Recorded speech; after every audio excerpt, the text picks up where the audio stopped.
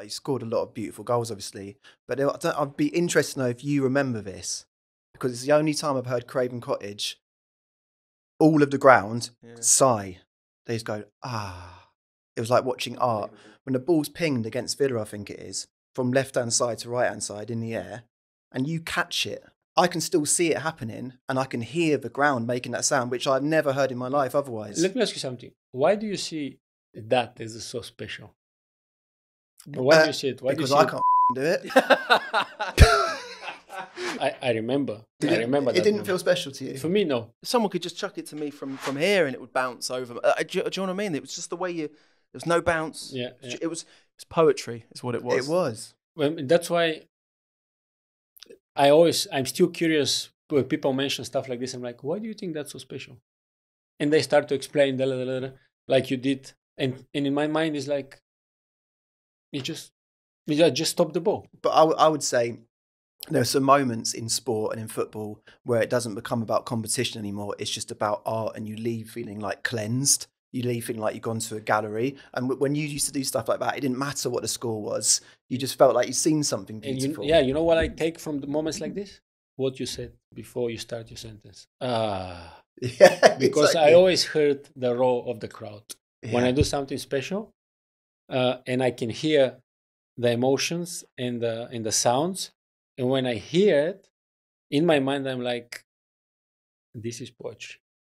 This is sometimes how football should be played, or things should be done. The result is important, of course. But sometimes you need to be able to put inside moments like this so the fans knows when they can see something special. Because you can win a game 1-0, but the game can be boring as... Can I curse here?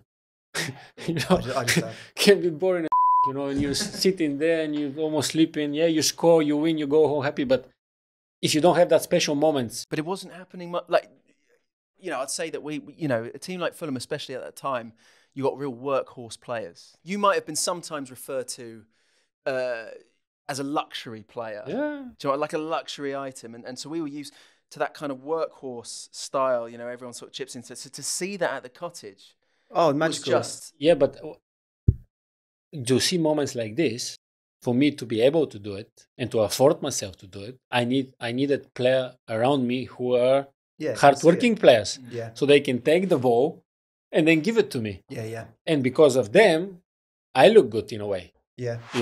And sometimes the other way around, I make them look good. Did you see the Cottage as a place where you could sort of almost show off? Because United obviously is massive and so intense and there's so much pressure, whereas Fulham must have felt like a bit of a relief in some ways, where you could just like run the No, show. relief, no, because I always put expectation on myself first and foremost to prove myself to me first and foremost that I can still play, I can still stop the ball I used to stop, and that was the most important to me. Other than that, as I said, we had players in the team who are really, really strong work ethic, and they are fighting with the ball all the time, Karagounis. Yeah, different kind of. But he was a great guy, and he was a great guy. Every time I tell him, take the ball, give it to me, or to Sidwell, go, you run all day long, take the ball, give it to me, please. Sure. Then I can take care of it. Yeah. But you cannot do one. How do you say, without the other, you need to respect your teammates. It doesn't matter how they are. Some players are hardworking players. They know what to do. Take the ball, give it to the other player who have more ability. Did you see that before you joined Fulham, did you see that balance? Did you look at the squad we had at the time and go, okay, yeah, this will work. We've got the hardworking players. We've got players that... There was this rumour going around at the time as well, and I don't know what truth there is in that you wanted to play with Moussa Dembele. And then Martin Jol had to persuade you at that point that even though he had just gone, we had just lost him to Spurs, we still had a number of players similar. Was there anything in that? Do you remember? No, because as I said, the factor that Martino was the coach, that I know that he's going to trust me to play from the first minute until the last, that was the big thing for me. Not so much who was in the squad, because intuition in my case is really important. I always lead my professional career. It was lead based on my intuition. Instinctive. I knew what is going to work for me. And at that time, there was a choice to go to Italy, but then I chose to stay here in UK and play with Fulham. In the first season, when I was here, 15 goals. and we had so much joy playing around. Yeah, Not joy. only on the pitch, outside the pitch as well. My teammates were a funny bunch of people, you know. When we have fun, we have fun. When we need to play, we play, you know. I had a great time, honestly. That's really good to hear that. Really good. Well, as we were looking, we're doing a bit of sort of research. Obviously, we know all the, you know, the big stories and the big moments in your life, but we wanted sort of like to scratch beneath the surface a bit more. And we found, do you remember Frimpong? Playing with Frimpong, and he was saying that there were moments sometimes in the dressing room you'd be drawing farms. A what? Farms? Drawing farms. His quote was he would be there sketching for maybe sort of 20 minutes. You'd have a sketchbook in the dressing room. Yeah. No, I can draw. I can Right. pretty much draw whatever I want. Because when I see something, I can draw it. But I need to be in the mood for it. I need to be relaxed. My mind need to be on that type of things. And when I draw it at home because I can relax and stuff like Right, this. okay. In the dressing room, maybe he was seeing me more of a private type of guy. You know, I Right. didn't speak so much. I was more quiet and just observing. When I needed to speak, I will speak, trust me, when I need to say something. But most of the time, I leave some other players to talk because you have different personality in the dressing room. Some players are high-fiving other all the time, making jokes around. Me, I was more observing around and seeing what everybody is doing.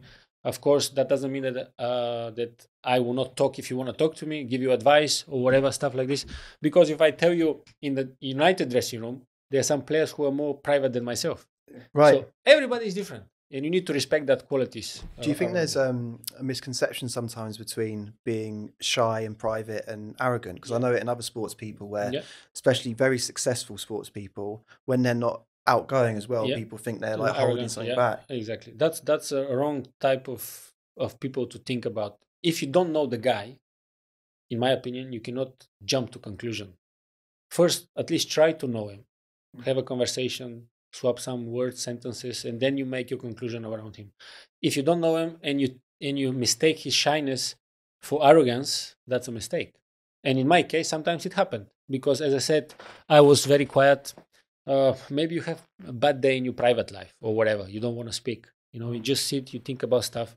Other times, you just don't know what to say. Oh my God, Berbs, what do we say now? What if I say that I'm going to look stupid? You know, just pure human things that you're going through around your mind. But sometimes exactly that happens. People maybe think that I was a bit arrogant. I can be arrogant if I want to, but that's not deep inside. That's not me. I was trying to be more arrogant on the game towards the opposition and leading with that arrogance and trying to show my teammates, feed of my arrogance, get some of it, and let's be more sure of ourselves that we can do a good result, even if you play big team. Just go out there and play and enjoy. Yeah.